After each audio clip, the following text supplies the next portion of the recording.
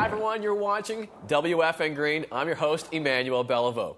In studio today, we have Queen's University professor, Dr. Bruce Tufts. Bruce, thanks for being here. Thanks for having me. Good to have you again. Now, we've come a long way on the issue of catch and release, but I understand there's some issues out there right now. There's been a lot of good science done that's helped resolve a lot of the questions associated with catch and release. Interestingly, however, there's still a few important questions out there. Well, what are some of those pressing issues? I think probably one of the most important questions these days that we're trying to figure out is what happens to a fish when it's brought up from depth. We know that some species experience physiological consequences from coming up from depth, in many ways similar to what happens to humans if they surface too quickly after diving.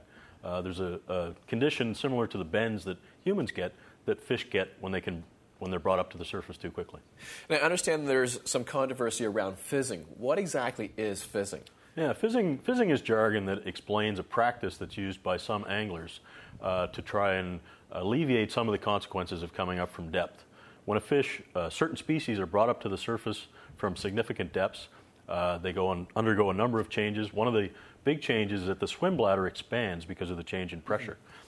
So in some cases, this doesn't allow the fish to get back down if the fish is being released right away, or it doesn't allow the fish to maintain proper position in a live well if it's a fish that's been caught by a tournament angler.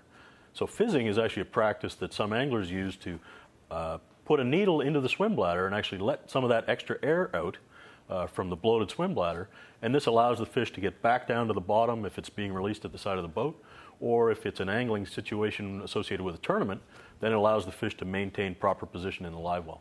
So what's the controversy here? I mean, not every angler probably knows where to put the hole in or when to put it in. Exactly, and that's the controversy. On the one hand, we've got anglers who have been out there doing this for a long time, and they would advocate that this is a great practice and it's a good way to help the fish get down in a situation where it's released at the side of the boat, or keep it in good condition in a tournament. But then on the other side, you've got managers and some biologists that are pretty concerned about everybody out there thinking that sticking their own needles into the side of a fish is a good idea. With so many people talking about the issue right now, isn't there funding to look into this issue, to research it further? You'd think with such a high-profile issue that it would actually be easy to get the science done to address the question. But unfortunately, we need the proper funding, and proper funding even to address some of these big questions is not always easy to find. Well, I hope we can find the research and the funding to provide for the research for this project. Bruce, thanks so much for being here. Really appreciate it. To learn more about the issues and controversies surrounding decompression and fizzing, check out WFN Green online at wfn.tv/green.